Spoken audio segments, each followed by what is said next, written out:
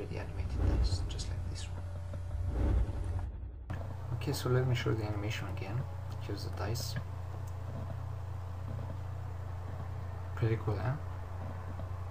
Alright, let's jump to 3ds Max. I'm using 3ds Max 2009. You can get it from their website, it's autodesk.com, and you can download 30-day trial. Anyway, let's start off with creating our object. We go to here to extend primitives. So you check the comfort block box and just draw a box around. You go to modify tab, change this to 40, 40, 40. Let's fill it 4.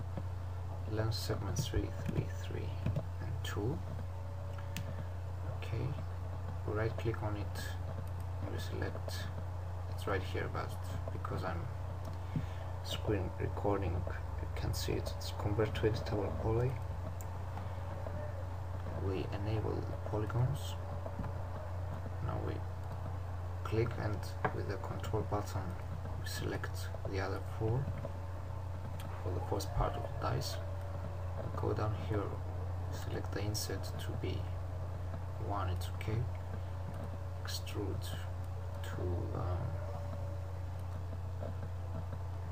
-1.5, it's okay, I think.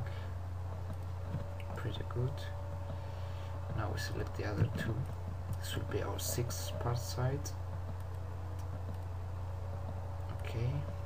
Now I have a dice here.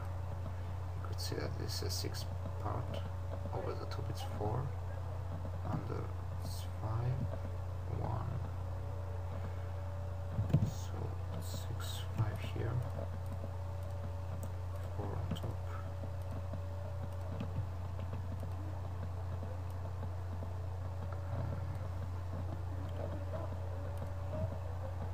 One here. Whoa. 2 here and 3 on the bottom.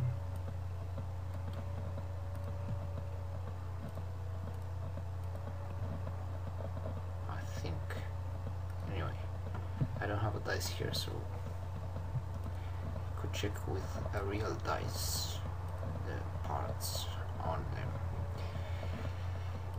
Okay, we select the other 6 which we left when we did them first. We go, this is important, we go to glow selection, then we click M on the keyboard to bring up the materials. Let me create a new material. We'll go to change the map to multi-sub subject. Discard. I only need 2 maps. Let's make the first one. Click here on diffuse. Make it white. Then go back with this button. Select the other one to be a bit darkish red. We go back and we apply this to the object. We've created, we can see a render here. Quick render. This is good, this is good. I don't like the edges, so they're a bit too edgy. We close this one and we go to modify list and select turbo smooth. And we do like 4 iterations would be good. Let's see it again. Nice, nice. Now let's animate the dice. To animate the dice, we have to select, we have this range here from 0 to 100, and we use it to create keyframes on it. So we do like auto key, select the keyframe, we go forward to the last frame, and we will rotate the dice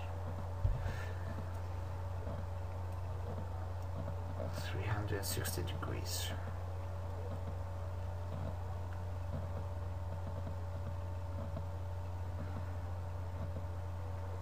Okay, that's pretty good, I think.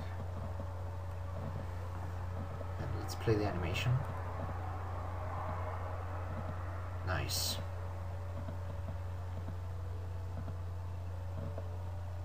Okay. I don't like the animation because it's starting off smoothly, finishes smoothly. So we'll go to the curve editor and change the ending of the animation. This is the animation here.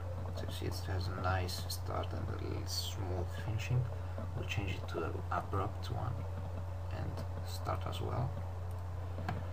Okay, we close this one and preview it again. Okay, so now it repeats and it is a constant motion. Okay, well, now we go to settings, select the range from the time output from 0 to 100. This is for the frame range. We can change the width, height here by clicking these buttons here. Change the aperture, many other stuff, options here. I'll let you look at yourself, and we'll go now to render output. Select the file name dice,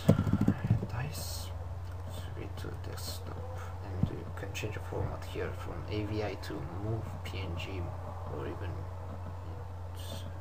BMP here. You can save as a sequence of image. Yes.